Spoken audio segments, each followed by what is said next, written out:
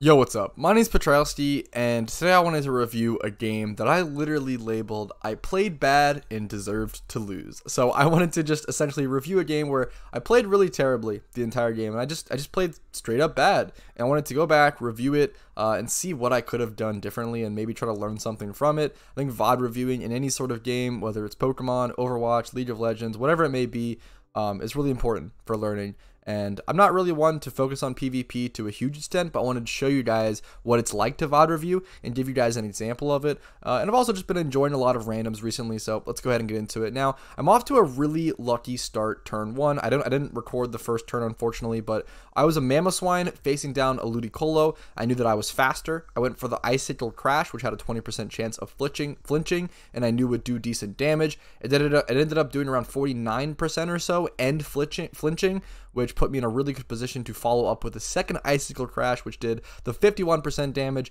finishing it off. So essentially, turn one, I took out the Ludicolo for free, but I took a little bit of chip on Life Orb damage on my Mamoswine, and that's the information we need to have going into the future turns, going into turn 3 here with Hitmonlee. So he brings in Hitmonlee versus my Mamoswine, and I know that he's faster. Any sort of high jump kick is going to kill my Mamoswine, and I know that. And I end up making a bad switch here. I'm gonna go ahead and put the game on actually a faster speed so I'll pause to talk through it. I think looking back, there's kind of two plays I have here. I could just sacrifice my Mamoswine and get off an Ice Shard and just do as much damage as possible. Or I think my best switch here looking back is it's either Skuntank or Toxicroak. It's honestly a tough call. The issue is I don't have a great switch into this thing pretty much ever.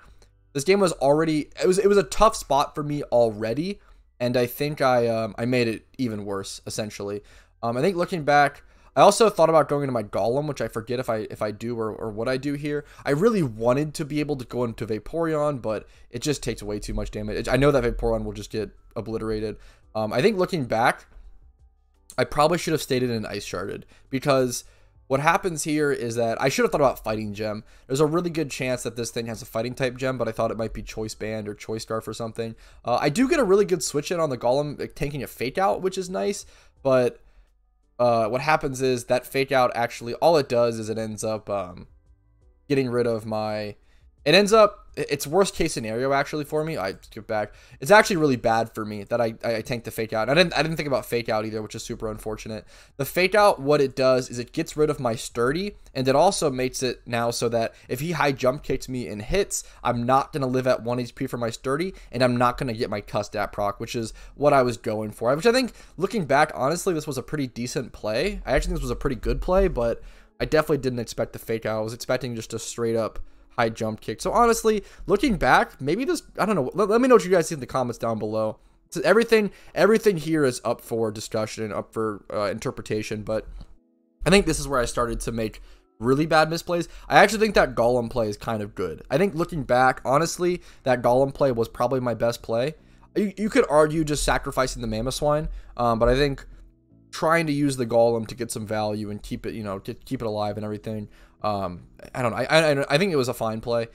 Here is where I make a huge misplay. I bring in Cloyster, expecting my Icicle Spear to do enough damage, and it just doesn't. Even with a crit and ×5 hitting, I just obliterate and sacrifice my Cloyster. I even type in chat. I think ouch, I'm inting is what I typed.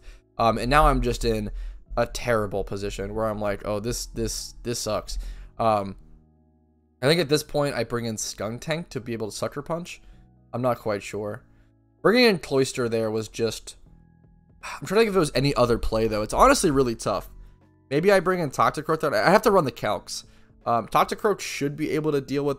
should be able to tank attacks well enough from Hitmonlee. Does it have access to Poison Jab? If this Toxicroak has access to Poison Jab, I probably should have brought that in and then gone for the Poison Jab, but at least I can bring in Mamoswine here and finish off the Hitmonlee. So at this point, it's not terrible, but still, I do feel like I sacrificed my Cloyster too fast.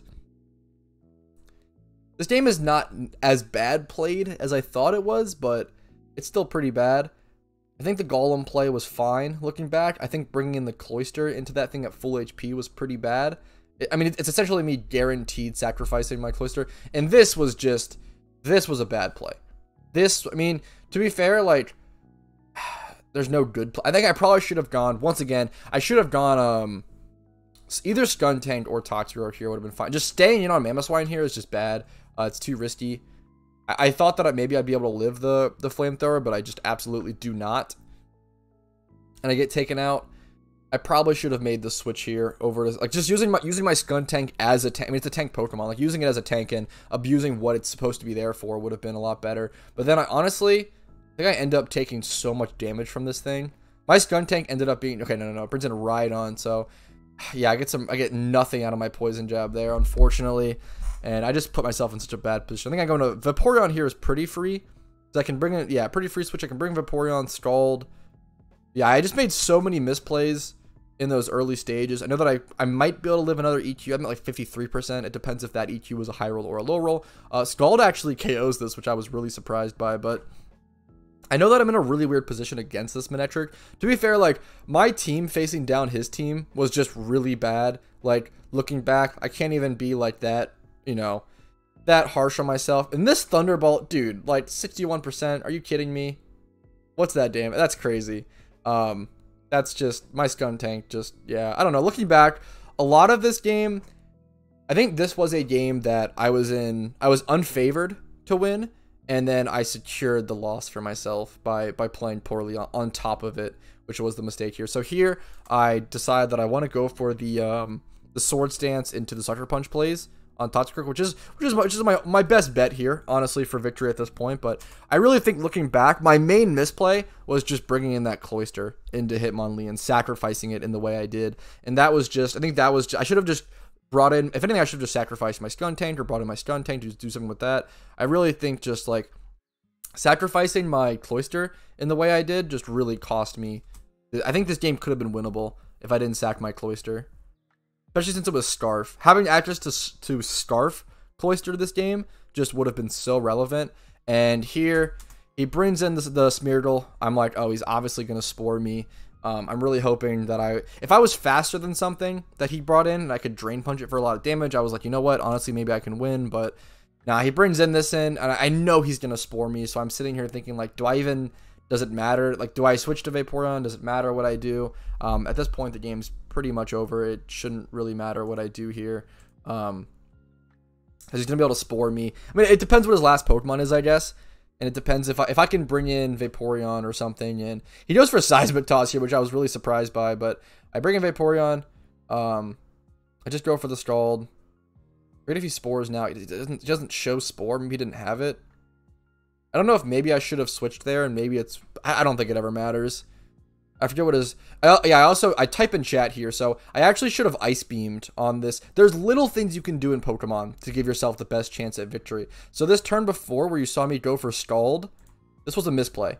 I should have gone for Ice Beam here. There's no reason for me to Scald here. The burn does not matter. I have to go for Ice Beam to hope for Freeze Hacks to give myself that small 1% margin at victory. So that's a misplay there. Definitely should have gone for Ice Beam. There's no point to Scald, but at this point the game is pretty much over, but definitely shouldn't have done that. So I really think in this game my biggest misplay was just not valuing my Pokemon well enough. Like, I should have valued my Cloyster way higher than I did, and I think just letting my Cloyster go down was a huge mistake, and letting my Mamoswine. There was just a lot of sacrifices here that didn't need to happen. My Mamoswine didn't need to die in the way that it did. My Cloyster didn't need to die in the way that I did. And I should have sacrificed my Skuntank a lot more, because Skuntank just couldn't do that much in this game. But that's the end of it, I think. He ends up outspeeding me, Seismitoss, and that's GG's. But yeah, I even type in chat, I played this game so badly, and I deserve to lose. And that's how I feel about it. Looking back, I still feel that way. I do think I don't know, I think I was a little hard on myself at the beginning, but it's really, once I made that Cloyster play, it was all downhill. I think I made a lot of mistakes on the sacrificing the Cloyster and sacrificing the Mamoswine were the worst things. And then, but that first play wasn't too bad. The switch in the Golem, looking back, honestly wasn't bad. I thought that was pretty bad at the time, but honestly, looking back, I'd probably make that play again, make that decision again. But you guys let me know in the comments down below what you guys thought about this game. Point out all the mistakes, point out what you think I did wrong, what you would have done differently. Try to be polite, try to be kind, try to understand that hindsight is 20/20 and use the information at your disposal. But thank you guys for watching. I really appreciate it. Make sure to review your own VODs here and there. Like the video if you enjoyed it. Subscribe to the channel for daily PokeMMO uploads. The Discord link is down below, and financial links are down below if you want to go above and beyond and support the channel for daily PokeMMO uploads. But I appreciate it. Thank you guys for your time. Have a great day. I'll see you later. Peace.